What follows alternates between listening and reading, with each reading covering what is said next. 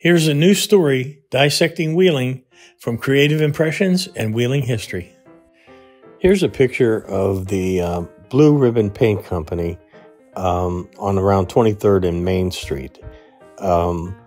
This building is still there, and maybe someone that knows more about this company could enlighten us. I don't know if they actually manufactured paint there or if it was more like a warehouse distribution center. But it's great that the building is still there, and it could be used. I'm not sure if there's anything in there now.